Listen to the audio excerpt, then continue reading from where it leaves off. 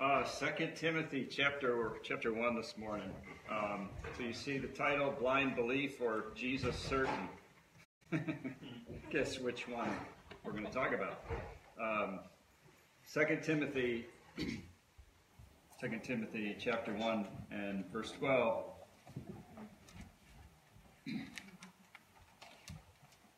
Now Paul says, this is the Apostle Paul, and he's writing to a young man by the name of Timothy. And, of course, we're just grabbing a verse out of the paragraph. But he says, that is why I am suffering as I am. And the reference is to the gospel. Verse 8, he says, don't be ashamed of the testimony about our Lord or of me, his prisoner, but join me in suffering for the gospel by the power of God. And he goes on to explain that. So he says, that is why I'm suffering as I am. Yet this is no cause for shame, because I know whom I have believed and am persuaded, that's a good translation, but here am convinced that he is able to guard what I have entrusted to him until that day. So here's Paul. He says, I'm suffering. So what is the sense of his suffering? He's jailed. He's writing a letter to encourage, to inspire his young convert and protege, Timothy. For Paul, this would be his last letter. As an apostle of Jesus Christ, Paul had been Christianity's foremost defender and promoter as an apostle. I mean, prior to that, of course, he wasn't. But he's now confined in a Roman prison. He lives out his last days as an enemy of the state. He's deserted by his friends and soon to be put to death. What's his crime? I think his crime was sedition, basically. His message proclaimed a king and a kingdom that was superior to all others, even Rome. So here's Paul as a formerly high-ranking Jewish authority. And his destiny was radically changed when he encountered the risen Lord Jesus on the road to Damascus. He had been given the task of reaching the Gentiles, one of which he fulfilled at great personal cost. If you go just a couple of pages over to 2 Timothy 4, 6 through 8, he says, for I am already being poured out like a drink offering. That's an allusion to the Old Testament, to the Old Covenant, where they would take some type of drink offering or libation, they'd pour it on the altar where the sacrifice was. And this is how he says his life has been a pouring out, as though it's been offered as a sacrifice. He says, I'm already being poured out like a drink offering, and the time for my departure is near. So then he says in verse 7, the good fight, I've fought it. The race, I've finished it. The faith, I've kept it. That's exactly the wording from the original, if you were to translate it that way.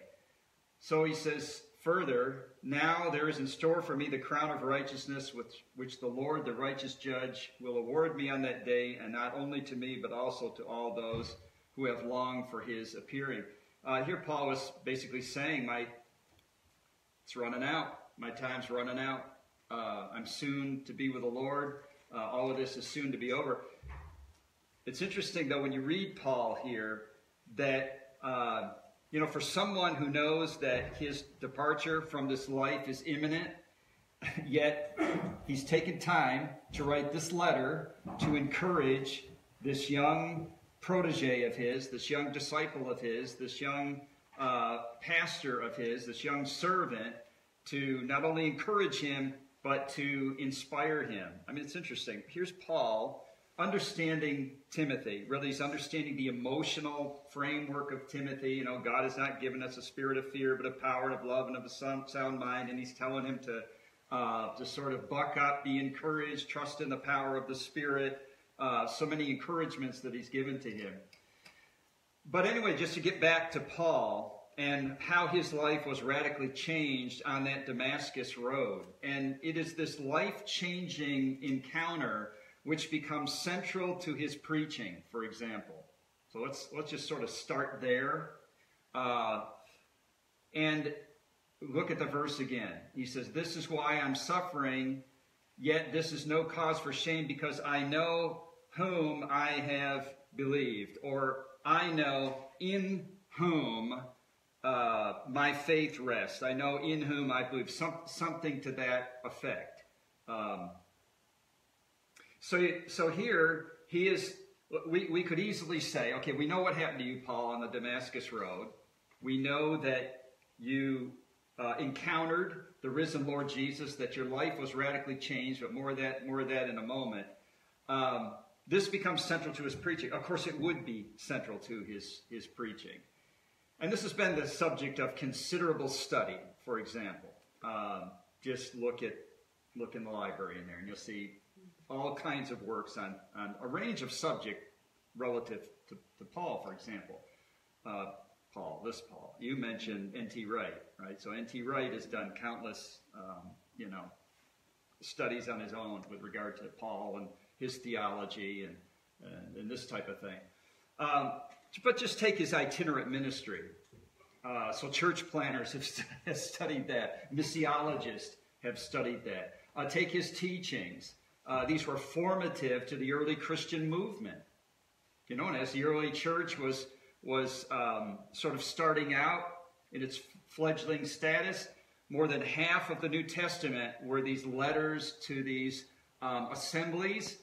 Some of them were letters to pastors like Timothy and Titus, but then others were letters to particular churches like Ephesus or Thessalonica or Corinth or some of these places. Some were general letters, not to specific, easy for me to say, not to specific churches, but like James or Peter or some of these were general letters.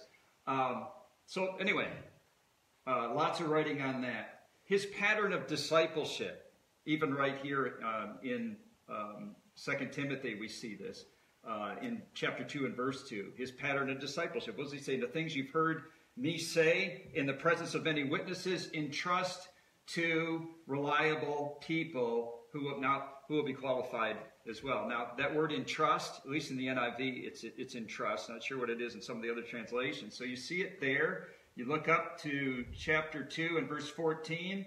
You see it there, entrust, and then you see it in the verse we read in 12. You see entrust. So you see it 3 times. It starts to be a theme. It's something that has been deposited in someone else. Have you ever been entrusted with something? I'm not sure what that might be. But here it is. Take good care of it. Something of value. And it becomes somewhat of a theme here. So this is, some pattern of discipleship. So aside from all that I'm saying, if we could shove all that to one side, I think what we really should focus on is Paul's testimony. Because that's what this is. You see the first person pronoun here. I. I. He's not talking in vague generalities like we really should. We really should. One ought to. But he's saying, this is me. I know the one in whom I've believed. So there's something about his testimony that I think we should pay attention. The appearance of Jesus on that Damascus road was emblazoned on his mind. This wasn't something theoretical. It wasn't creedal. It wasn't doctrinal. This was deeply personal and transformational. He changed from that point radically, substantially, in every possible way you can imagine. This man was changed. He was a man of unimpeachable character, but he was a man mostly of unwavering conviction. So what I find in this passage, among other things, a whole bunch of things we could find here, but I think one thing to focus on is the apostles' core, his core beliefs. And this is what's coming out. Now keep in mind the context. This is a man who's been imprisoned in Rome. He's been imprisoned there. He's suffering there for, of all things, preaching the gospel. So he's paying the ultimate price for it. He knows that his life is running out. He knows he's going to face death at any moment. And you have to admit that when we're put up against it, when we're right up against the wall, it's our core beliefs that really begin to come out. Because, there's stuff that we say we believe, and then we wonder, like to what degree do we believe that? Right? And so I'm just saying with reference to trusting God, like I trust God with this.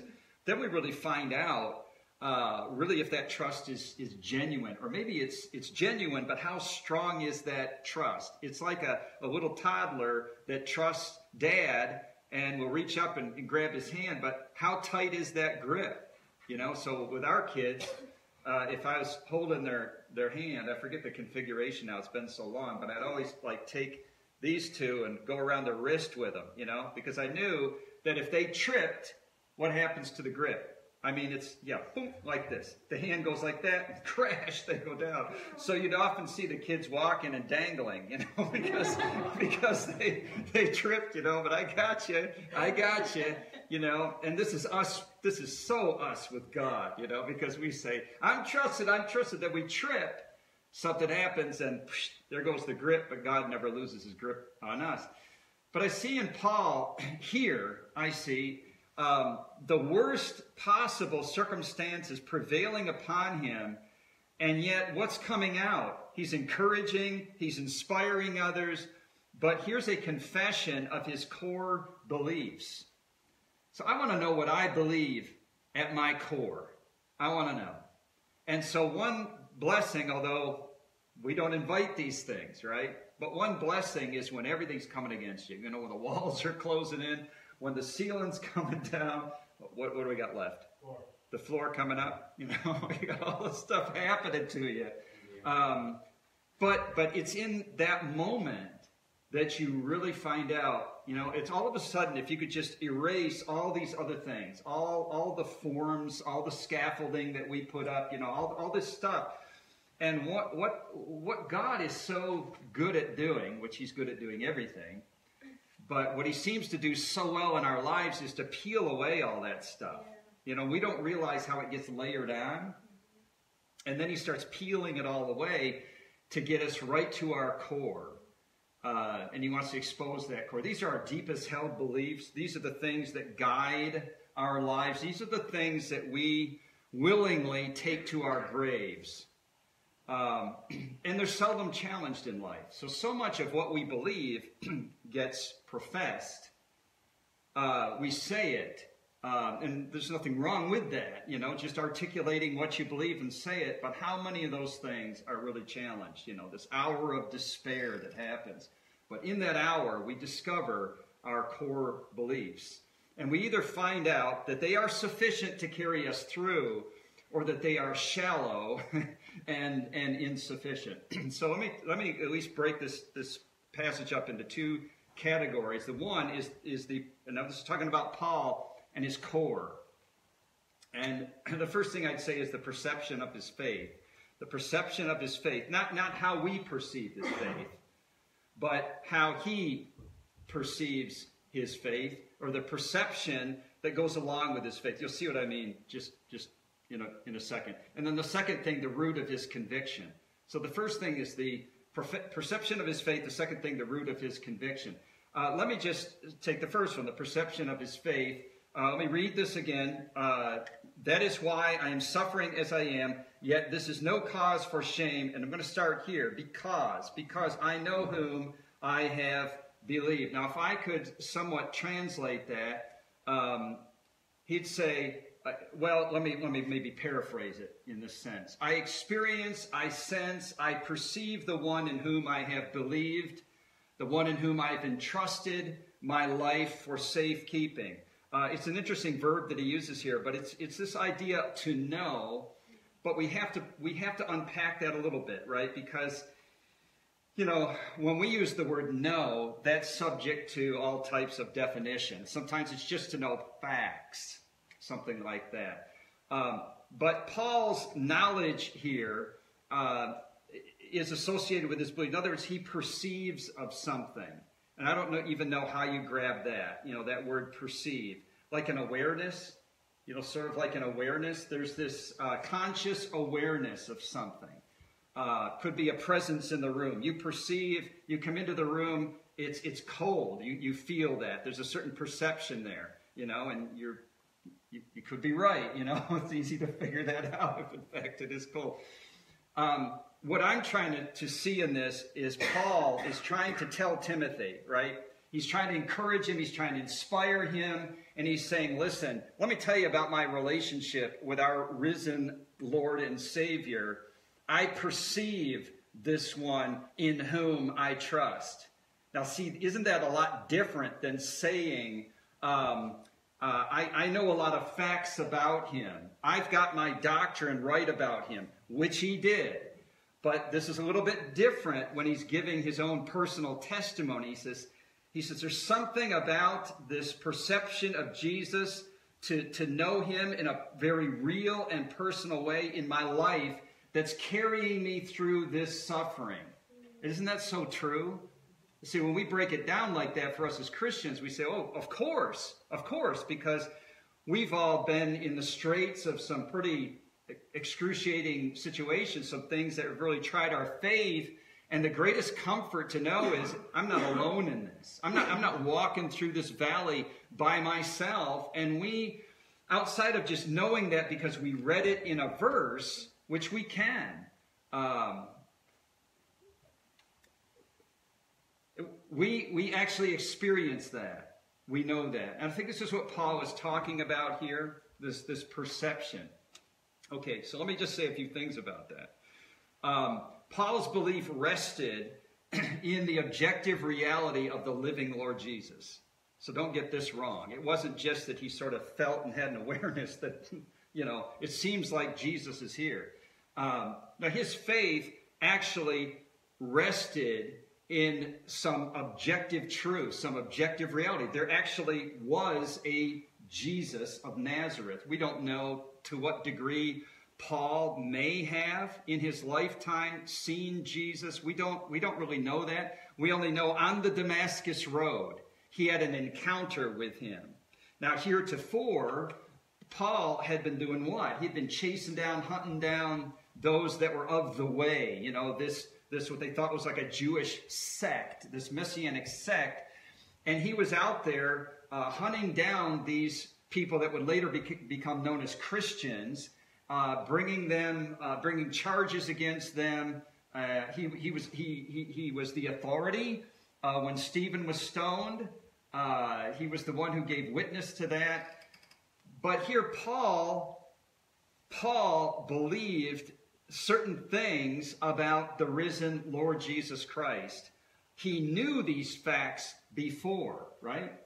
Didn't he know that? Didn't he know what those Christians, what those people of the way were claiming? They were claiming this is Israel's Messiah. They were claiming that his death on that cross was not just Roman crucifixion. It was actually an atonement for sins. They believed that empty grave was in fact proof of his resurrection, besides which he claimed he would rise again from the dead. And so Paul knew all those facts. I mean, he knew them. And he understood them. Certainly he understood what resurrection was. As a rabbi, he would have known.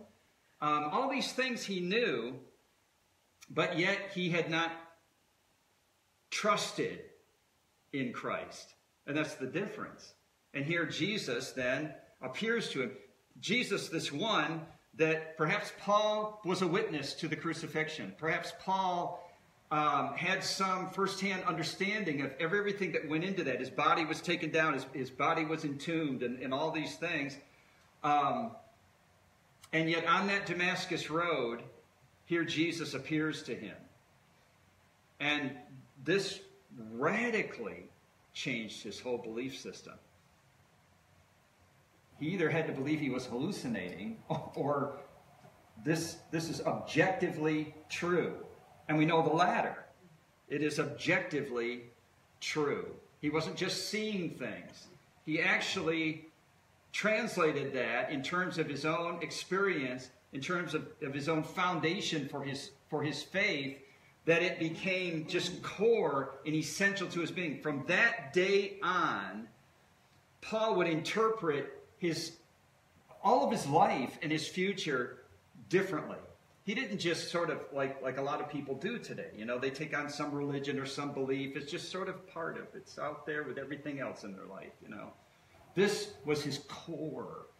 This defined him now as a person. So I think it's really very interesting to sort of plunge into that a little bit. So his belief was more than factual knowledge about Jesus. It permeated his waking thought process. Like any one of us during the day, we just don't come on Sunday morning or to a Bible study or something and then start thinking about Jesus or something. It's, every day it's part of our waking cognition. This is how we understand things. We have this sort of present awareness that Jesus is working and active in our life. So that transformation that Paul experienced had to do with the identity, the claims, the identity of the risen Lord Jesus and his placing his faith, resting his faith on that. So his trust, his confidence, his conviction was tethered to a person. And this has to be understood. It was tethered to a person, not some creed, not some doctrine, not some set of religious dogma. Here Paul had been indoctrinated in Judaism. He had risen to the highest level of that system, but here he insists that his life in the present and for all eternity is entrusted in the one whom he is entirely convinced can preserve him against the day of judgment. This is what it all rests, but in a person. See, this is the interesting thing about Christianity as apart from really anything else. Christianity rests everything on the claims of a person and the merits of this one who is living to offer these things. So Paul has this unwavering confidence in Jesus. Now, I think this is incredible because of who he was before this happened. Nabil Qureshi. This was a young man, 30 years of age, who was not just a Muslim, but was a Muslim apologist. Brilliant young man, medical doctor, became a convert to Christianity.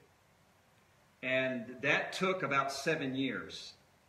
He was actually in debates with other Christians, and it was during that debate that one of the Christians reached out to him, sort of as a friendship. And they had all kinds of correspondence back and forth, and about 7 years later, Nabil places his faith, and he realizes who Jesus really is. Now he becomes this apologist. He was one of Robbie's staff apologists. So I invited him to come and speak to our students on one occasion. Just a superlative young man. He's now with the Lord. Contracted cancer, lived about a year after that. But he leaves behind some interesting books, really, about his testimony, his confession. But when I think of things like that, we can think of those who, like Lee Strobel, Josh McDowell, people of that ilk, who started out as atheists to prove Christianity wrong and then had their belief system radically changed because once they encountered mountains of evidence, but it wasn't just an intellectual thing. Somehow through that, right, they were converted. And we see this in Paul. And what is amazing is that this is, when I say radical, I mean a 180. Because as vehemently as he opposed the church, now he's its biggest defender like this. But it's all tethered to a person. And wherever you get a chance, try to read Paul through that lens. Like Galatians 2:20. Wherever you see that first person, when he does this, I am crucified with Christ, nevertheless I live, yet not I, but Christ lives in me. And we, especially preachers, would like to take that and break it apart doctrinally. We want everybody to understand the theology of that. But I'm telling you, that this is Paul's personal testimony.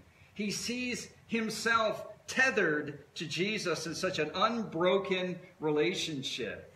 But that ultimately is his strength here. And that ultimately is our strength.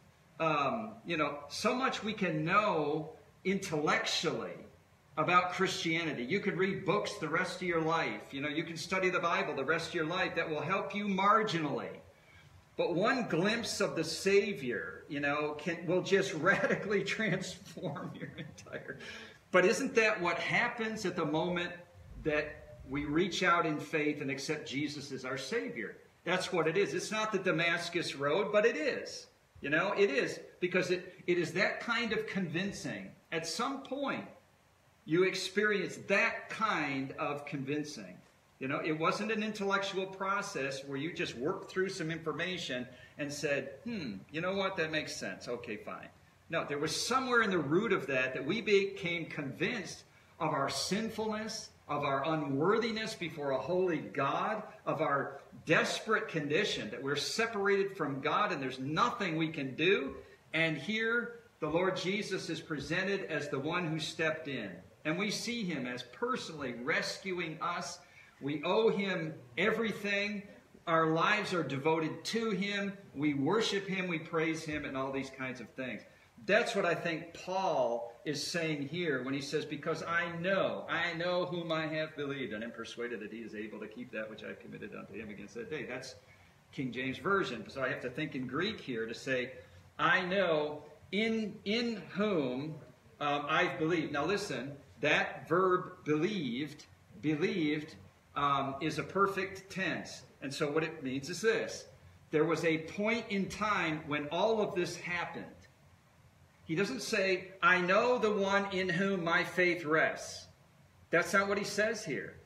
But he says, I have this conscious awareness of the one in whom I rested my faith so long ago. And when that happened, it radically changed every step I took since. And so he is basically living in the moment of his conversion every day. That's the sense of that perfect tense. It's something that happened in the past, a completed act in the past, that the results of which carry through on into the present. It's a tremendous statement, that he says here. And then let's look at the second thing, the root of his conviction. And am convinced that he's able to guard what I have entrusted to him until that day. I'm going to suggest an alternative translation here, and then let me justify it. But he says that I have been persuaded or convinced that he is able to watch over, to protect, to guard my deposit. Now that's all the Greek says. There is, to him is something that, okay, so this gives us some possibilities, right? He says that I'm persuaded, I'm convinced that he's able to guard my deposit. And so we say, what? Okay, give us more. And then he says sort of like toward that day is what it says. Toward that day, unto that day, until that day. Maybe it's the day of judgment that he's foreseeing. And so some of the translations will add that to me. It'll say like this, to him, for example, here in the NIV, to him, entrusted to him. Some of the translations say to him. That's not in the Greek, and so it leaves you wondering. I tell you what, it makes more sense to me because of what we said in verse 14 and then later down in verse 2. So right here in the same block of a few verses, we have the same verb being used, and we have to believe it's kind of for the same reason. In other words, there's a deposit that has been given to us. There's a deposit that's been given to us. And I think in this particular case, I'm not alone in this, by the way, so don't think I just manufactured this, but it's better to think that Paul was given a deposit. Something was entrusted to him. And what was that? It was the gospel message, the pure truth of the gospel. Now, what is Paul saying? I want to remain faithful to the gospel no matter what.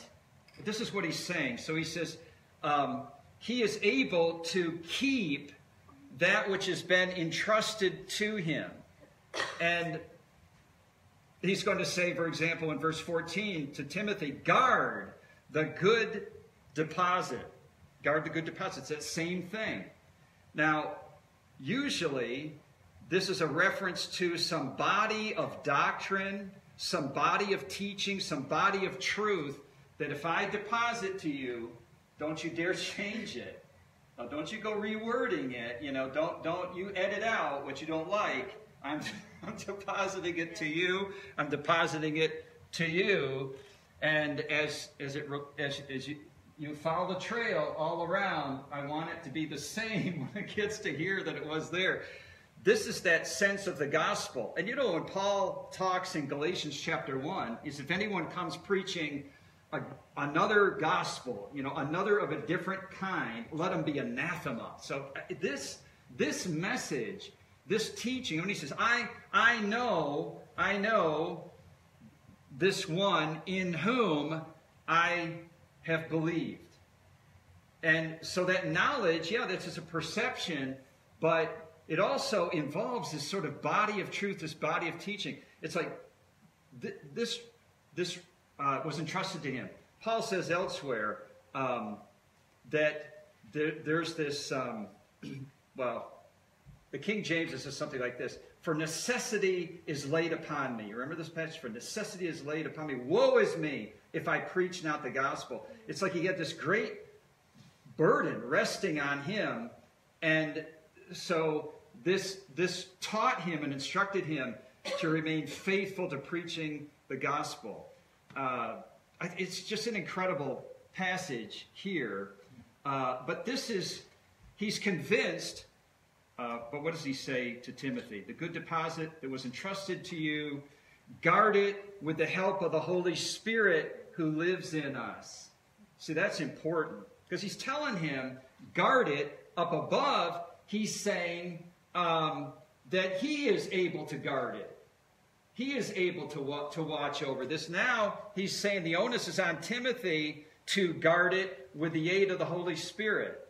So, however we understand this, we as Christians, we as believers, have been given this precious gospel message, not to change it, not to alter it, not to soften it, not to add to it, but to preach it with clarity, preach it with relevance, so that others can have an opportunity to respond.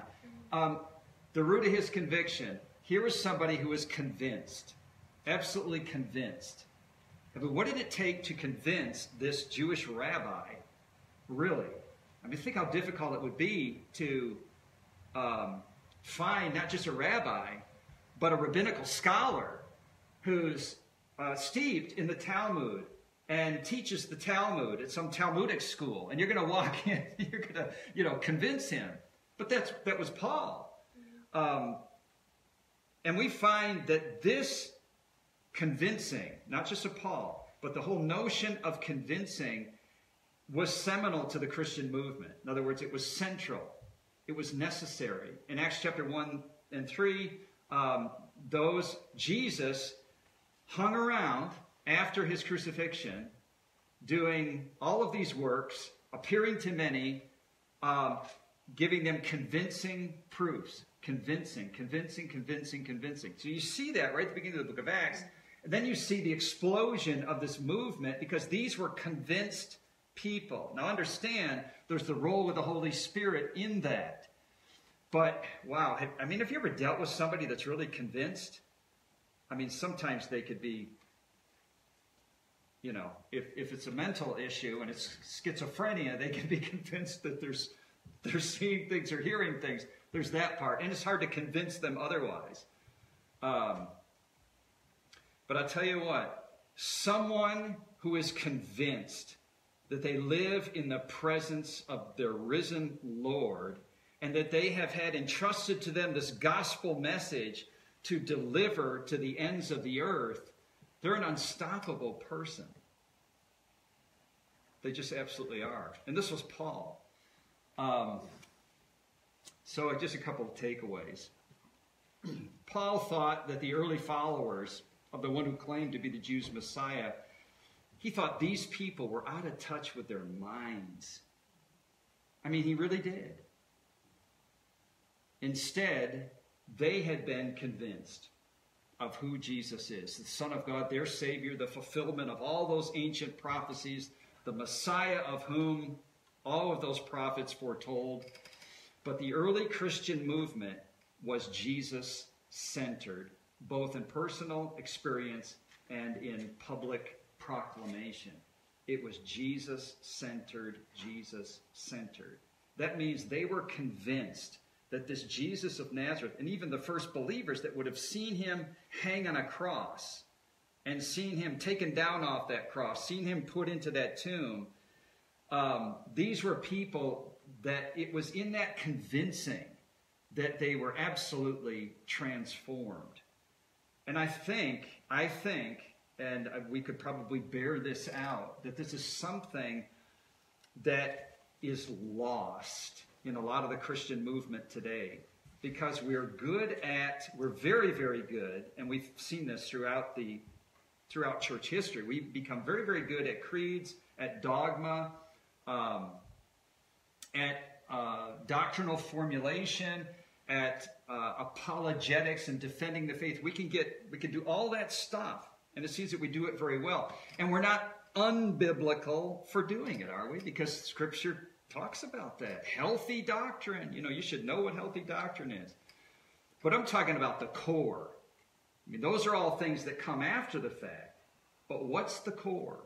And the core is that awareness, that consciousness, that relationship that we have with the Lord Jesus. It is to be just transfixed by him in the sense that we worship him, we love him, we're devoted to him, we follow him, we serve him, we obey him. Everything is tied to him. Not a rule, not a command, but it's tied to him. And I think this is so critical. But I see that this is something that Paul exemplifies here. So our message is like, hey, here's Jesus. We're the living embodiment of that. The message is incarnate in us. So we're to live it so others see, not just hear the message or convinced by it, but they actually see it. Him at work in my life. My adoration for him. His changing me. His working through me.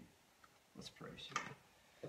Lord, thank you for a simple verse from a man that was greatly used. And thank you for the Apostle Paul. Thank you for how his personal testimony has such influence that it comes all the way down through the centuries to us today and challenges us to be as he was, to be that kind of a person. Lord, to be that person wherever you carry us throughout this day and on through the week. We pray that we'd be challenged by that. Lord, bless each one and those that are recovering today from illness and apart from us. We pray your mercies upon them, your healing upon them. Grant to us a day of just rejoicing in all that you are in our lives. And we pray these things in Jesus' name. Amen.